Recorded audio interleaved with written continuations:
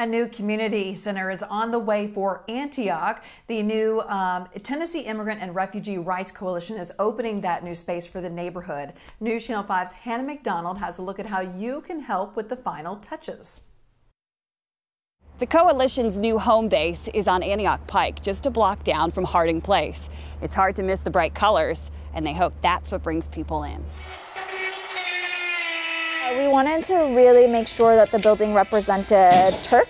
The vivid murals on the exterior walls of this community center in progress illustrate what the Tennessee Immigrant and Refugee Rights Coalition wants this space to be all about.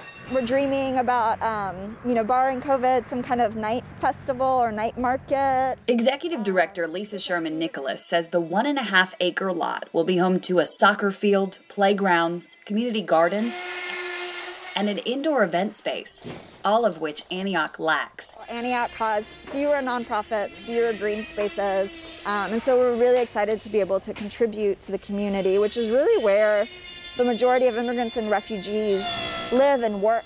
Turk is told the building will be done later this month, and in the meantime is hosting an online housewarming where people can shop a registry to help furnish it. A lot of plants, books for children, playground items, things for our soccer field, just a lot of those kinds of things that really help warm up a space and make it feel cozy and homey. The $2.5 million project is about 95% paid for.